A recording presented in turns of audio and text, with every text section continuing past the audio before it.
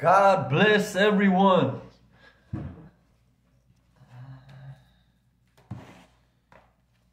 Today is Deuteronomy 5, Thursday, September 3rd, 2020, 9-3-20. Yesterday we read Deuteronomy 4, and it said, Moses speaks to the people of obedience commanded, idolatry forbidden, the Lord is God, and of the cities of refuge. The Lord is God.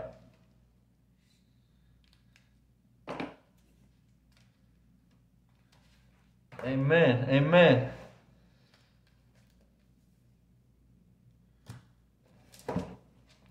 Deuteronomy 5. The 10 Commandments. Moses summoned all Israel and said, Hear, Israel, the decrees and laws I declare in your hearing today. Learn them and be sure to follow them. The Lord our God made a covenant with us at Horeb. It was not with our ancestors that the Lord made this covenant, but with us, with all of us who are alive here today. Alright, under my likes I highlighted, it was not with our ancestors that the Lord made this covenant, but with us, with all of us who are alive here today.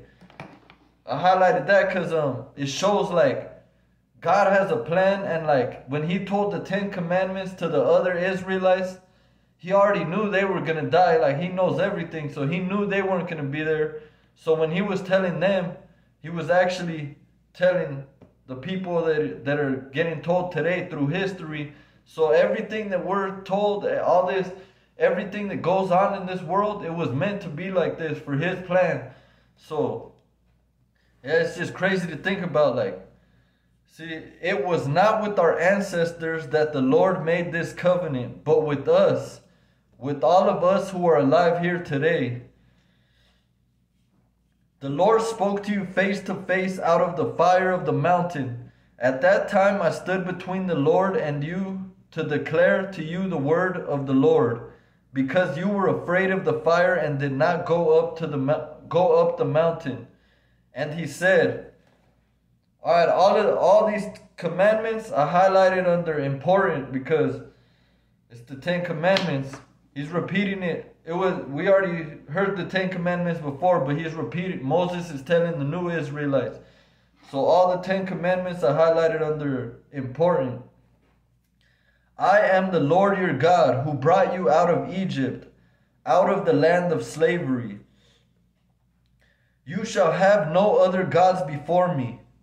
You shall not make for yourself an image in the form of anything in heaven above or on the earth beneath or in the waters below. You shall not bow down to them or worship them. For I, the Lord your God, am a jealous God, punishing the children for the sin of the parents to the 3rd and 4th generation of those who hate me, but showing love to 1,000 generations of those who love me and keep my commandments. You shall not misuse the name of the Lord your God, for the Lord will not hold anyone guiltless who misuses his name. Observe the Sabbath day by keeping it holy, as the Lord your God has commanded you. 6 days you shall labor and do all your work, but the 7th day is a Sabbath to the Lord your God.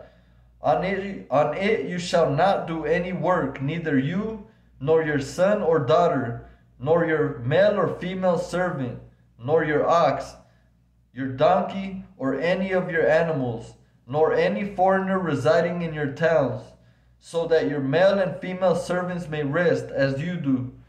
Remember that you were slaves in Egypt, and that the Lord your God brought you out of there with a mighty hand and an outstretched arm. Therefore the Lord your God has commanded you to observe the Sabbath day. Honor your father and mother, or honor your father and your mother, as the Lord your God has commanded you, so that you may live long and that it may go well with you in the land the Lord your God is giving you. You shall not murder. You shall not commit adultery. You shall not steal. You shall not give false testimony against your neighbor. You shall not covet your neighbor's wife. You shall not set your desire on your neighbor's house or land, his male or female servant, his ox or donkey, or anything that belongs to your neighbor. Ox and donkey, that's like a car and a car and a truck or something, because this is way back in the day. So covet his ox, donkey, wife, none of that. You're not supposed to covet anything that belongs to someone else. These are the commandments the Lord proclaimed in a loud voice to your whole assembly there on the mountain from out of the fire, the cloud and the deep darkness. And he added nothing more. Then he wrote them on 2 stone tablets and gave them to me. When you heard the voice out of the darkness, while the mountain was ablaze with fire, all the leaders of your tribes and your elders came to me, and you said, the Lord our God has shown us his glory and his majesty, and we have heard his voice from the fire. Today we have seen that a person can live even if God speaks with them. But now, why should we die? This great fire will consume us, and we will die if we hear the voice of the Lord our God any longer. For what mortal has ever heard the voice of the living God speaking out of fire, as we have, and survived? Go near and listen to all that the Lord our God says. Then tell us whatever the Lord our God tells you. We will listen and obey. The Lord heard you when you spoke to me, and the Lord said to me, I have heard what this people said to you. Everything they said was good. Oh, that their hearts would be inclined to fear me and keep all my commands always, so that it might go well with them and their children forever.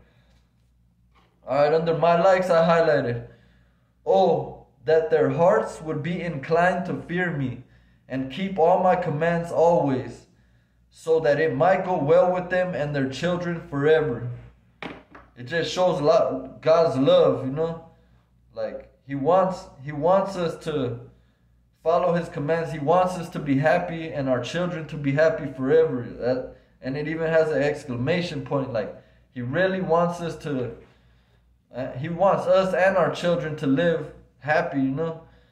It says with the exclamation point, showing that he really cares. And then another thing that's interesting is it said, oh yeah, like it says, tell us whatever the Lord your God, our God tells you.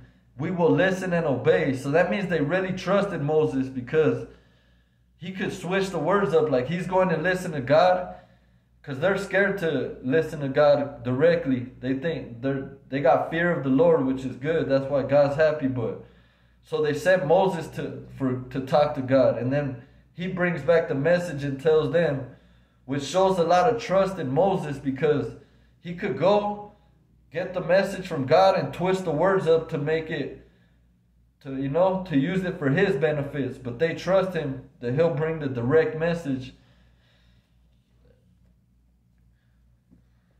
Go, tell them to return to their tents. But you stay here with me so that I may give you all the commands, decrees, and laws you are to teach them to follow in the land I am giving them to possess. So be careful to do what the Lord your God has commanded you. Do not turn aside to the right or to the left.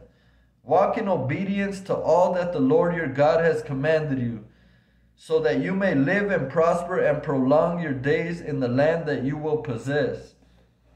That's it for today. Good, that was a good one. Keep going. You're doing good. God is good all the time, even when we don't understand. Amen.